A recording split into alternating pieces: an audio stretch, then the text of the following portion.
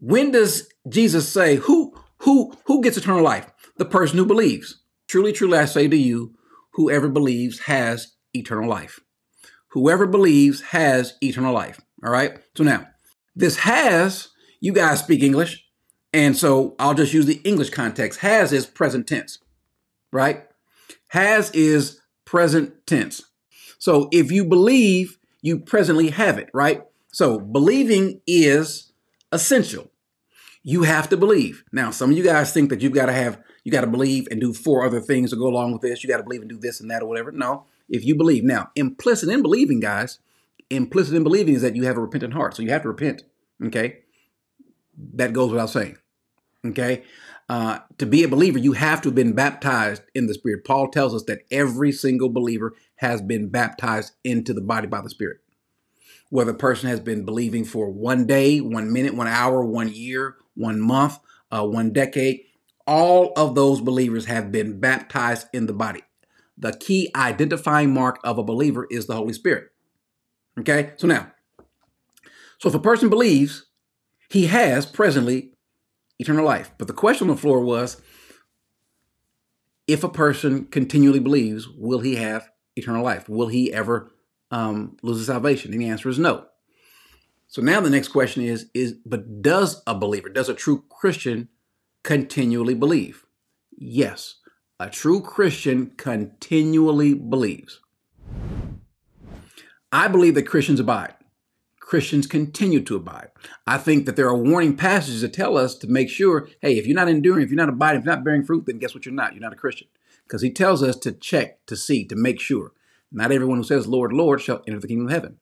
Now, we're going to find out in a little bit that God has already said that all the believers that get the Holy Spirit, that all the believers are going to continue in him, that all the believers will never depart from him. That's what God said. Before we even get to the cross, God said when he does this, this is what's going to happen. And he cannot mean, God doesn't mean that he's speaking about after we get to heaven. Who makes the argument that you could possibly forfeit your salvation when you get to heaven? So, according to this passage, though, if you believe, you have eternal life. Let's go back to it. I want to see where the condition is. Does Jesus put a condition? No, we don't see any conditions placed on here. If you go from 35 on up, matter of fact, we don't want to go to 37, 35, 37, because people get a little bothered by what's stated there, because it looks like God is kind of more in control. But according to verse 47, truly, truly, I say to you, whoever believes. Now, the point that I'm trying to make about the believing, I said that Christians enter into a continual state of believing. You enter in and you keep believing, because something happens that causes you to keep believing. Something happens that causes you to keep walking. Greater is he that is in me than he that is in the world, the Holy Spirit. He causes you. If you don't, this is the crazy part, I think, and I'll get back on topic, but I often wonder, though, when people who believe that you can lose your salvation, people who believe that you can walk away, what in the world does the Holy Spirit do in a person who has salvation and then forfeits it, then walks away? That's a weak Holy Spirit, I think, to me. If the Holy Spirit is just sitting there just chilling, if the Holy Spirit is just sitting there chilling, I wonder what Bob is going to do today.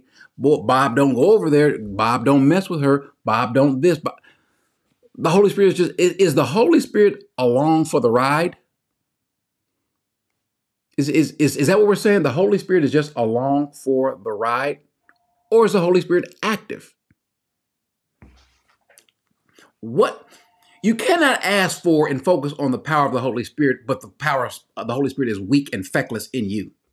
That's why he says, greater is he that is in me than he that is in the world. That's why he says, he who began a good work, oh, by the way, the Holy Spirit is God. He who began a good work, he's faithful to complete it, to see you through, to get you to the finish line. The Holy Spirit has to be something in you.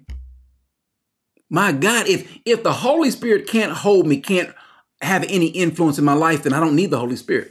You don't need the Holy Spirit if he's not going to do anything, if he's just taking up. If Satan is active and messing with us, how come God ain't? That's the part that just blows my mind. Some of you guys who are into the move of the Spirit, not inside of you though. Some of you guys are only into the move of the Spirit when the drums are going, the guitar's playing, the organ is playing. That's it. That's the only time that you feel the move of the Spirit. But you're not as far as the move of the Spirit in you. Well, you don't have the Spirit. It's just what it is. And this is what Paul says. Every man ought to examine himself to make sure he has it. How do you examine yourself? How do you know that you're a believer? Because you're not believing, you're not enduring, you're just doing what you want to. That's how you know. That's how you examine yourself. If you are walking in a way that's unbecoming, that's not like Christ, I don't mean, you once or twice. I'm saying you live a lifestyle of sin. If sin is what you do often, that's who you are, that's how you live, that's how you get down, then you're not a Christian. You never entered into this state of continual believing.